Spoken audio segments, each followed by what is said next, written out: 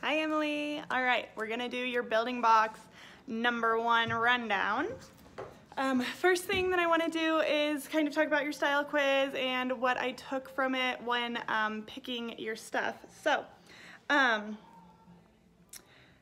noticed that you said that you already have good basics. So you already have, you know, the great tees and the great denim, but you did select that you wouldn't mind getting more. So I went through what you said about denim, and I was so excited that you selected mom jean and boyfriend jean, because I have a style that's both. It's a Rachel and it's a mom jean boyfriend style. So I think you're gonna love those.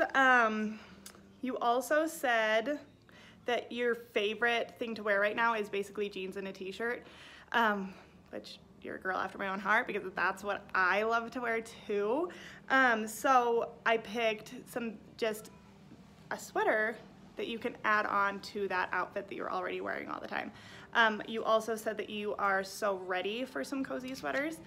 So that's another reason that I did a cardigan, because I figure a cardigan is a great building block.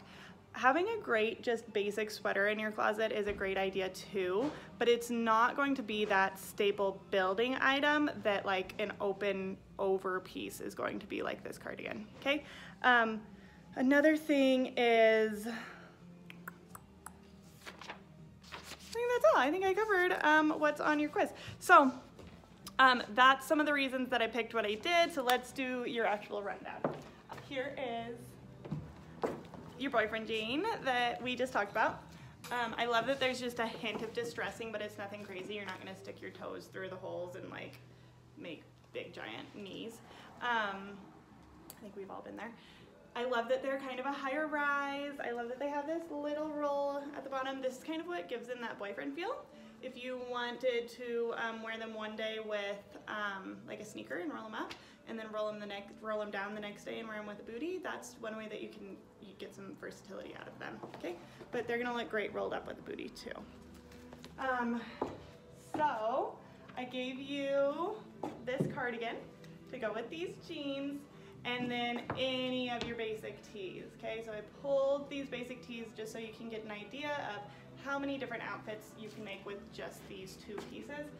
So you can do the gray, the white, the black, and then you could even do like a printed neutral tee is gonna look great with this outfit. So let's just do the white, because white's easy. I love a good white tee. So this front tucked into the boyfriend jeans looks great. And then if you're wearing this like on a casual lunch date or like a Saturday, throw this with a sneaker and it'll look really cool. If you need to wear this to work or somewhere where you have to be just a little bit more dressed up, then wear a booty and throw on some like blingy jewelry or like some pretty kind of dressier jewelry, okay? This outfit with a sneaker and a baseball cap would be super casually cute too. And then I gave you these earrings to finish the look. So you could wear these earrings. They're super neutral, so they would go with any of these looks. They're gonna look really great with like a printed black and white or a white, because they're just gonna kind of complete your look by matching the color, okay? I love this cardigan. It's super soft. And then if you look really close at it, there's just like a touch of like a black tone to it, which makes it kind of a heathered. I just like that it adds a little element of interest to your look. Okay, so I do want to show you how to front tuck properly. I'm wearing leggings today, so it's gonna look a little weird, but you'll get the idea. So the first step is you're going to take the hem of your shirt, you're gonna pull it out, twist it. Okay, so you're just making a little twisted little knot thing. And then you're gonna take it and tuck it into your pant line up at the top.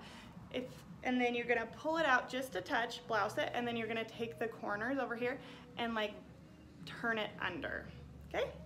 And then you're just gonna kind of like wiggle it out, and it's gonna fall to exactly where you want it to be. The front tuck, or the twist, keeps it tucked in, so you're not gonna constantly have to keep retucking.